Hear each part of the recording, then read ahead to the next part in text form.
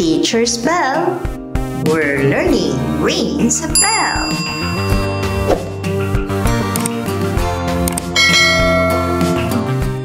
Good day everyone! Welcome to Science 3 Revised K-12 Curriculum, Quarter 2, Week 4, Day 2. Characteristics of living things. Types of feet and legs of animals. Learning objective. By the end of the lesson, learners should be able to 1. Describe the different types of feet and legs of animals. 2. Explain the role in movement and in gathering food. Activating prior knowledge. Roll the camera. We will be having a short film.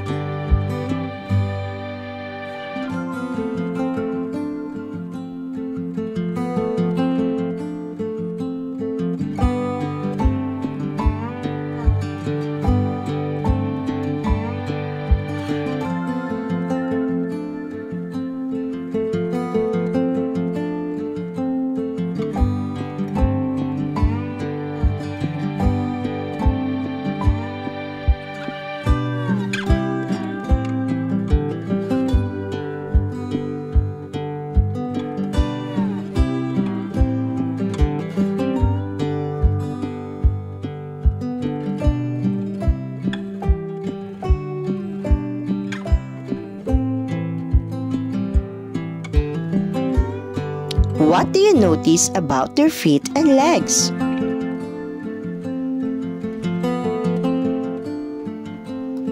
Yes, animals have different kinds of feet and legs that help them move and find food.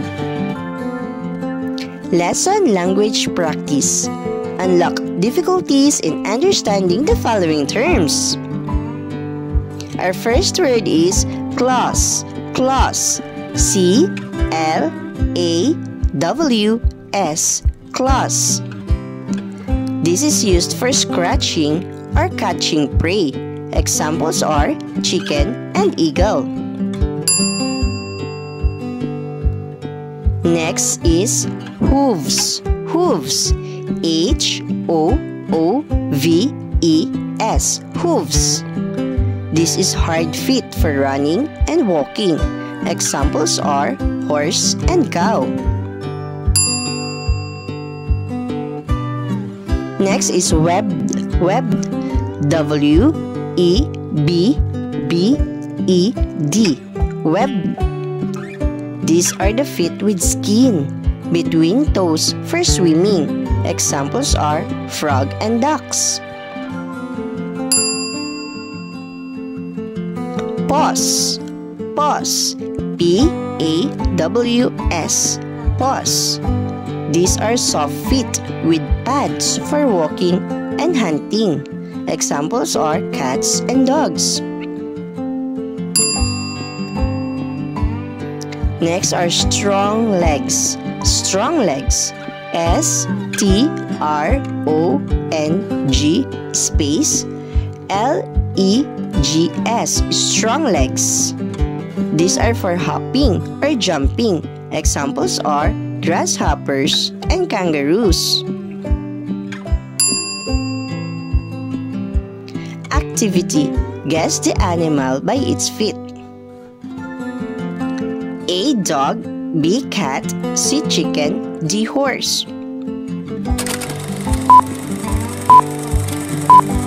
The answer is C. Chicken.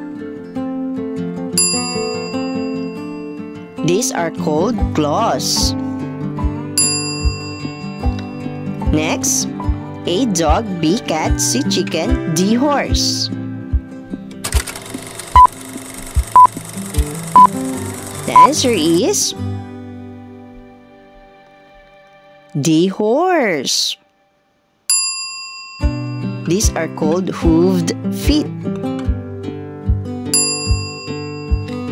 A. Dog. B. Frog. C. Chicken. D. Horse. The answer is B. Frog. These are called webbed feet.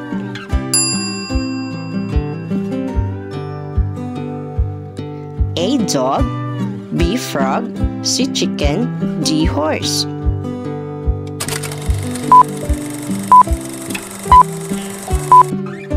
The answer is A. Dog. And these are called paws. Discussion after the activity. 1. Why do you think ducks have webbed feet?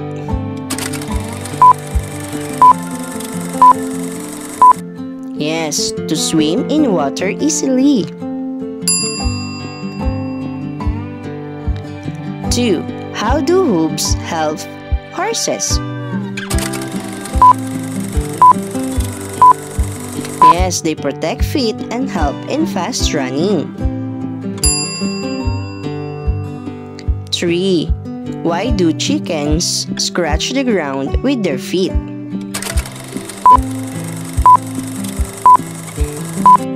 Yes, to find worms and grains for food.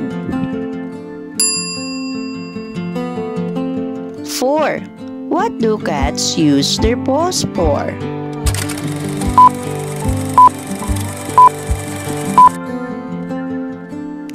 Yes, to walk softly and catch prey.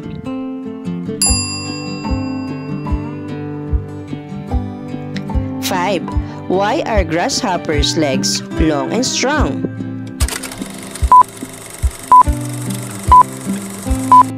Yes, to hop and escape from danger. Generalization. 1. Animals have different types of feet and legs. 2. These body parts help them move in their surroundings. 3. They also help animals gather or catch food for survival. Evaluation. Get your notebooks. Matching type. Are you ready? Okay, let's go. Matching type. What do these feet do? Column A. 1. Claws. 2. Hooves. 3. Webbed feet. 4. Paws. 5. Strong legs. Column B. Function. A. For hopping or jumping. B. For scratching or catching prey. C. For running and walking. D. For swimming. E. For walking softly and hunting.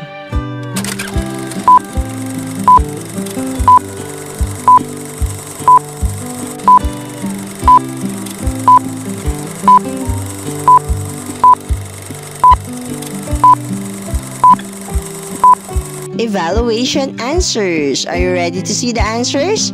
Okay. 1. Claws. The answer is letter B. Claws are for scratching or catching prey. 2. Hooves. The answer is C. For running and walking. 3. Webbed feet. The answer is D. For swimming.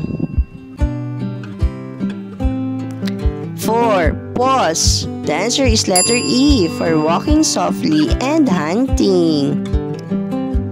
5. Strong legs. The answer is A. For hopping or jumping. Good job, kids. Great job.